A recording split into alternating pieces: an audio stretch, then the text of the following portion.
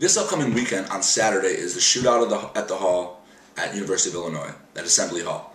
This is an event I've always loved, I always get pumped for every year, and this year is no different. From the beginning of the day, the first game at 11 a.m. till the last tip at 9:30, tons of talent. A lot of people already know about the guys like Quincy Miller, number 3 in the country, Jeremy Richmond, number 1 in Illinois, Myers Leonard, Illinois commit, Tracy Abrams, Illinois commit, all these guys who are going to be playing down there. But what I'm going to do, instead of discussing the same old guys, is talk about a few players, underrated players to keep an eye out for this weekend.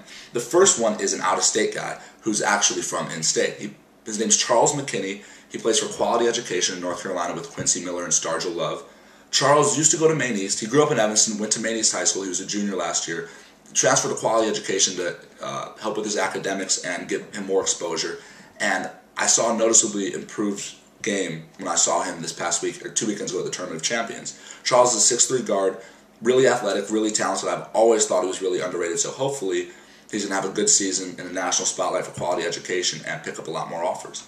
The next kid I want to talk about is Malcolm Hilbay from Mount Carmel. Everyone knows Tracy Abrams, the Illinois commit, awesome player, starting point guard for Mount Carmel. Not as many people know about Malcolm Hilbay, who is a sophomore who plays in the backcourt alongside Tracy Abrams, but I think Malcolm is awesome. I saw him at the Pangos camp in the spring, I saw him at the Pangos camp in the fall. I saw him a lot over the summer last year.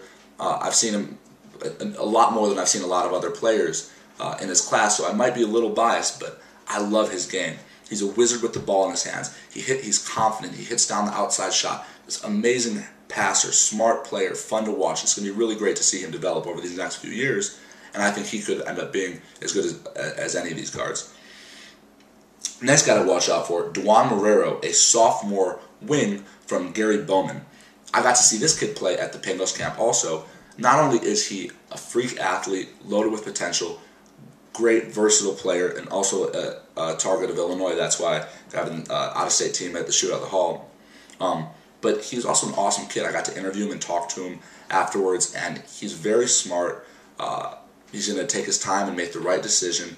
Fun kid to talk to, and it's going to be cool to see him go against Peoria Emanuel and some of the best that the state of Illinois has to offer. Fourth kid I want to talk about is Makari Brooks from Rich South. He was on the MacRibbon Fire 16 and under last year. He is a 6'2", 6'3" guard. I have a video out there on YouTube with him that you got to check out from this summer. He doesn't get talked about a ton, but I think this kid is loaded with potential. Great dunker. It's really unfortunate that Crandall Head got injured before the season. He won't be able to help out this season with that Rich South team. Because with him, Makari, a couple other guys on that squad, I think they really could have made a lot of noise and competed for a state title. But Makari Brooks is a kid that I don't think is on a lot of high major schools' radar right now, but I expect him to be by the end of the season. So watch out for him.